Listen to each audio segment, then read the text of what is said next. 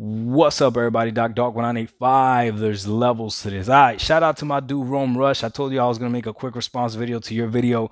This is it.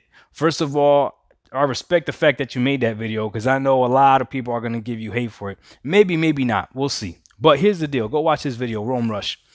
Here's the deal. Okay, my man was talking about frames and how to him 30 frames for specific games is more than enough if the game looks beautiful. So those are his caveats. Depending on what the game is, if the game looks beautiful, he'll pick the visuals over the frames, and 30 frames to him is fine, right? He mentioned how he enjoyed Ghost of Tsushima, which a lot of gamers enjoyed it running at 30 frames. A lot of people did. The Last of Us 2, a lot of people did. When people were playing the first Last of Us, right? The first Last of Us was a instant classic, and when it first came out, it was running at 30. So a lot of games, GTA, right? GTA on consoles running at 30 frames, right? So GTA 6, GTA 5, GTA 6, but not run at 30. But anyways, but here's the deal, right? The worst thing you could do as a gamer, or the worst thing I did as a gamer, was get a PC. Because once I got a PC and I started playing games that I was playing at 30 frames at 60, and I learned what an FPS counter was, that was it. It was over. It was done. It was done. I could not play a game without the FPS counter on. It was like a drug. Ask PC gamers right now. They play with that dumb number up there for no reason. They really don't need that number. They don't need that number. PC gamers, you don't need that number up there. You really don't. It's either the game is smooth or it's not smooth, right? So I'll give you an example. Right now, I'm playing the Master Chief Collection, and if I'm not streaming, I'm playing at 120 frames, right? But I really don't know if it's 120 frames. I don't have an FPS counter on my TV. All I know is that it's way smoother than 60. But 4K 60 is still an amazing, enjoyable experience, okay? Now, because I've experienced so much of 60 frames, I'm being honest with you, I don't know if I would be able to enjoy 30 frames. I don't think I can. I'm not capping. I just don't think that. I definitely could tell the difference between 30 and 60. I could tell the difference between 60 and 120, right? But when you're talking about anywhere between like 90 to 120 or whatever, then no, I can't really tell the difference. After a certain point, you can't really tell.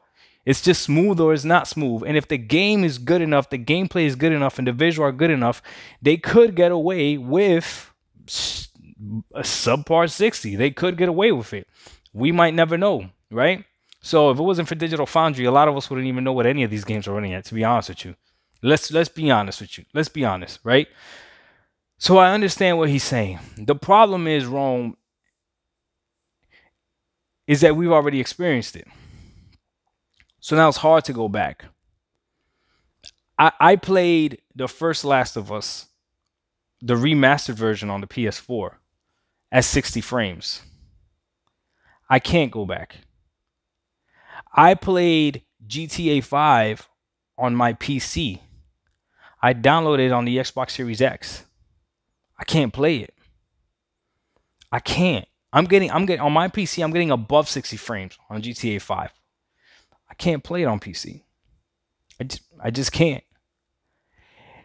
Halo, the Master Chief Collection, being honest with you, for whatever reason, I can switch between the 4K 60 and the 1080p 120 because I see the difference in the visuals. I really do. I sit like 4 feet away from my 43-inch TV or 3 feet away from my 43-inch TV, so I can see the difference between 4K and 1080p.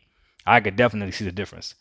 1080p is still playable, more than playable. It looks beautiful still, but 4K, the sharpness is just ridiculous. So that extra level of sharpness to still be able to play smooth when I'm streaming is fine. But if I'm not streaming, when I'm not streaming, I'm getting that 120 frames. Like I'm not, just because it just feels better, right? But you're right. You can enjoy a game at 30.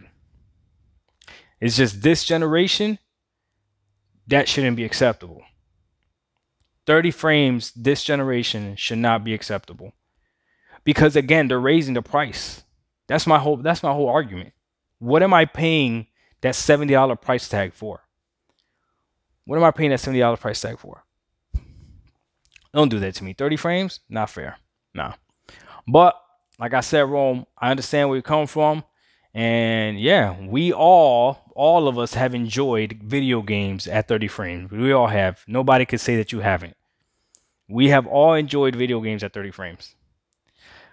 But at a certain point, it's really hard to go back. I'm curious to see how many people could actually go back and how many people are just like, nah, I don't play anything below 60.